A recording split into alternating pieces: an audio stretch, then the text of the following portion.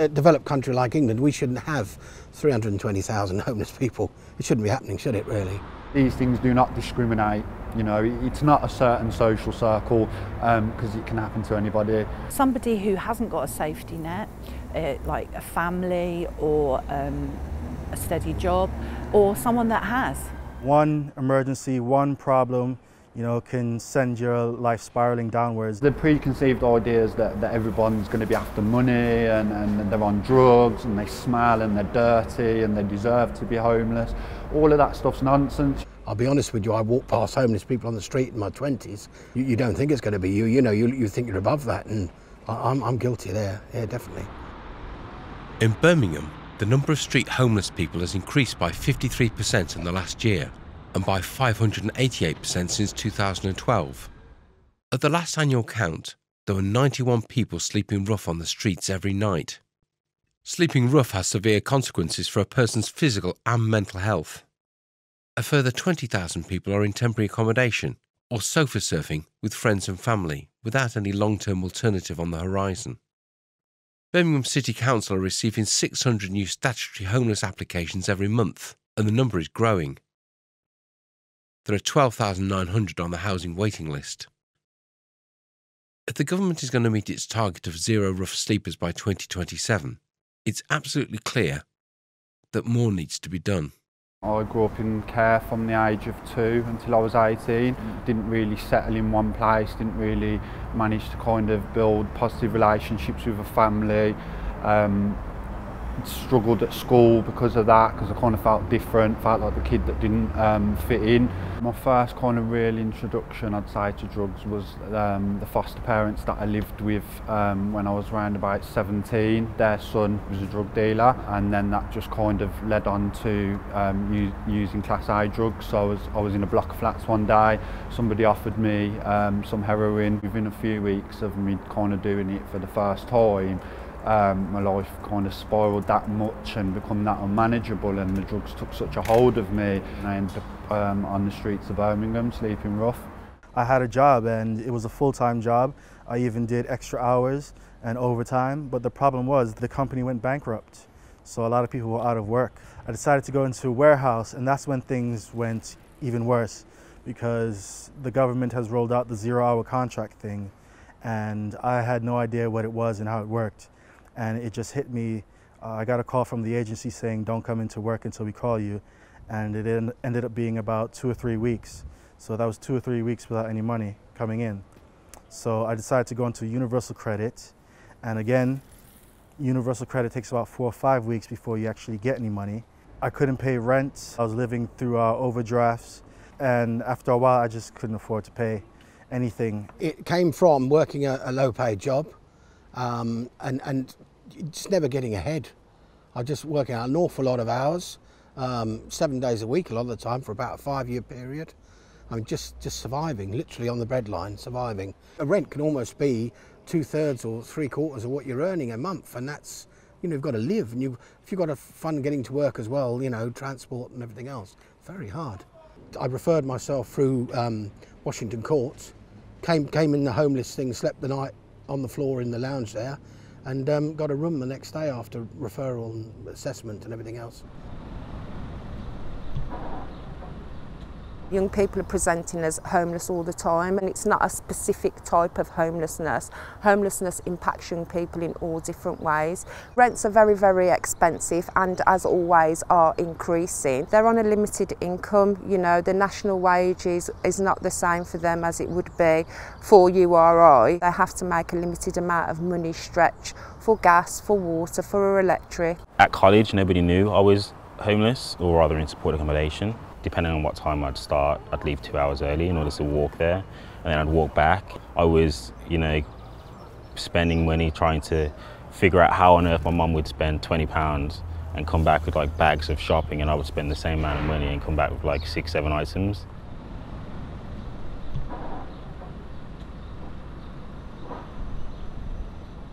My sister was put into a forced marriage. The attempt was then made for the same to be done to me. That's when I decided to make a stand to say no, I don't want you to do that to me. and that was when I suffered the full extent of the domestic abuse. I kind of lied and said that I was taking the rubbish out, but actually in that black bag were my belongings, and I had to just literally open the front door, close it, and then the split second of somebody thinking you're putting rubbish in the bin, I had to run down to the bottom of the road. I went straight to a police station, and that evening I was taken to a domestic abuse hostel. I remember the manager opening the door and welcoming me in, taking me into her office and saying that you're safe and we will support you. I constantly asked, like, are they going to be able to get through the door? Are they going to be able to find me? And they were like, you know, this place has got quite high security, so they're not going to be able to get to you. I remember going to the shop the next day, but with the hood of my coat over my head, and every time a car horn beeped, I thought it was somebody that had recognised me and that they were coming for me, but obviously that wasn't the case. Having been homeless as a teen myself, I know that there's a huge amount of long-lasting effects, and that can be to do with mental health, it can be to do with the way that you trust services and other individuals. I did suffer depression. I felt different to kind of everybody else. Waking up on the streets in a sleeping bag or in a car park, not having, you know, somewhere to go and have a wash or food in the cupboards or a bed to sleep in, or being around friends and family. All of that stuff, you know, was difficult. All my school friends and other associates that I used to hang about with, I've lost all of them. Yeah, they sort of stepped away. They tried to reach out, but they didn't know what they were reaching out to. They didn't understand. One young woman, early 20s, is sofa surfing, and she told me this guy put her up, and he sort of offered her alcohol and everything. And then one night, like 3 a.m, she got a tap on the shoulder. A lot of clients have told me they feel invisible. A lot of clients have told me that they've been very seriously abused by people, physically, sexually, emotionally, degraded and humiliated by people that don't understand their situation. People would say, why don't you get a job? Why don't you sort your life out? You know, nobody really took the time to look at, you know, the reasons why I was in that position. It becomes more difficult then if you're homeless and you're trying to transition back into society, if you've not felt part of that society for such a long time, because people don't want to stop and talk to you, people don't want to have interaction, they want to turn their head and look the other way and act like you're not there and you don't exist. We need to take time out to understand and support people who we do see on the street and not avoid them. That person is a person with feelings. There's situations that person's gone through that you possibly couldn't imagine. They're not a bit of dirt in the street that you can step over. And Rough sleeping is the most visual end of homelessness, but it's only a small part and a snapshot of the biggest issue. We've got people in temporary accommodation, families, people sofa surfing, and also we do know there's a huge population that are hidden homeless who haven't come forward and told us about their situation yet. There's a large proportion of households who are homeless who are families. Because they are covered by statutory legislation, you might not see them on the streets because they're actually in temporary accommodation, but that's still not a home for them. They are still homeless. We have over 2,700 families in temporary accommodation. That has a huge impact on the children in terms of their schooling, in terms of how distressing that can be for them. Birmingham City Council does build its own houses. We're the biggest council house builder in the country. However, it is not enough to meet the demand of the people.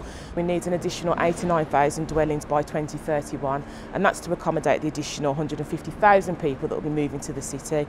But in addition to that, we need to make sure that we've got good supply at the moment to deal with the many people in temporary accommodation, and that's from hostels to properties to bed and breakfast. If you've got no fixed abode, how are you going to apply for a job? How are you going to print out a CV? How are you going to build and maintain proper social networks? So as human beings that we all need to develop friendships, to develop a sense of confidence. I've found living in temporary accommodation very, very degrading. You lose all your sort of dignity, and I like my independence, and I think you lose that greatly, you know. Recently we've launched Barry Jackson Tower, which will be a temporary accommodation centre and was originally a tower block that was down for demolish. We've also got Magnolia House, and that will, in addition, those two properties will give us over 200 bed spaces so we can move people into those rather than using bed and breakfast.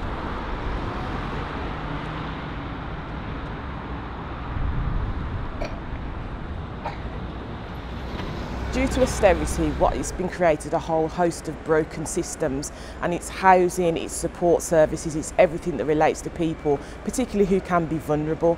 Locally, we're doing a lot to try and prevent homelessness, but ultimately we're sat in the middle of a crisis, so it doesn't feel like it's enough. The government are focusing on rough sleeping at the moment, but as far as I'm concerned, that's not enough. Rough sleeping's gone up by 164% since 2010, so this is a moral and system emergency.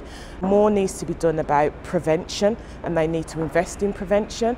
They need to be looking at their own policies that push people further and further into crisis.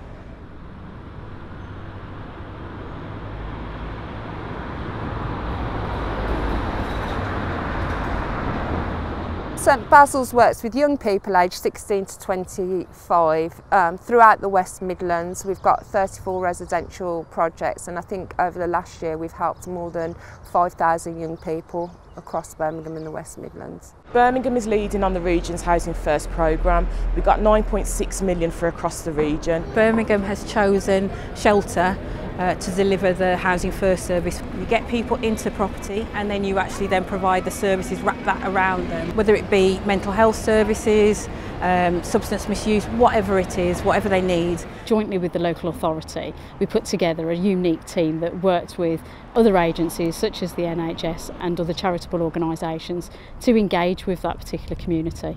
It was raised to me that there was a real issue around Mamba Spice, which is a drug. A client of mine has told me it's cheaper than the cost of a pint of beer. My take on that was actually the only way that I could address that was doing background work on the wider criminality that was bringing those drugs into the city. And that drive of enforcement has seen an 80% drop in Mamba attacks. Education is everything. But realistic education, not just say no. I am an outreach worker now, and I work in the homeless team at Change Grow Live, and I'm really passionate about my job. I think it's a fantastic opportunity for me to be able to give something back to society as well, and be able to help guys that are in a similar situation. I help women and children that suffer domestic abuse. Where we work at Shelter Birmingham, we offer an in-house domestic abuse project. There's other organisations such as the council, there's Women's Aid. Trident is an organisation that's been delivering housing, care and support for over 50 years. We accommodate women with children that are in need of emergency accommodation to keep themselves safe from harm. If you think that you know somebody that is experiencing domestic abuse, then don't be afraid to speak to them, because the person that you're asking will probably be really pleased that you did ask that question, and that might be the point that things change for them. Change into Action is an alternative giving scheme. It allows people to access that money and funding, but it makes sure that it is targeting those that are genuinely homeless across the city. You could have 10 organisations that work with a homeless guy in one day, and actually the thing that really stands out to them more than any of those organisations is somebody that walks past and takes 5 minutes to actually stand and talk to that person, you know, and ask them how their day is. When people used to actually stop and take the time to treat me like I was human, that would mean more to me than somebody giving me £100 on the street.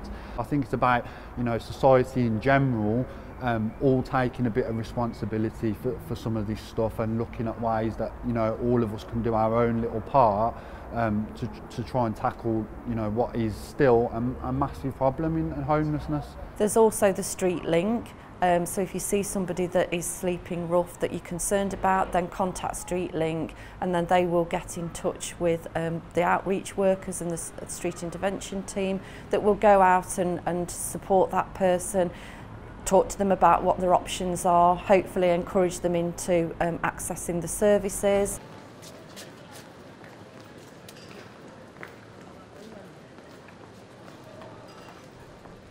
Before it escalates out of control and you find yourself on the street, I would try and get advice first. Try and almost like have a backup plan.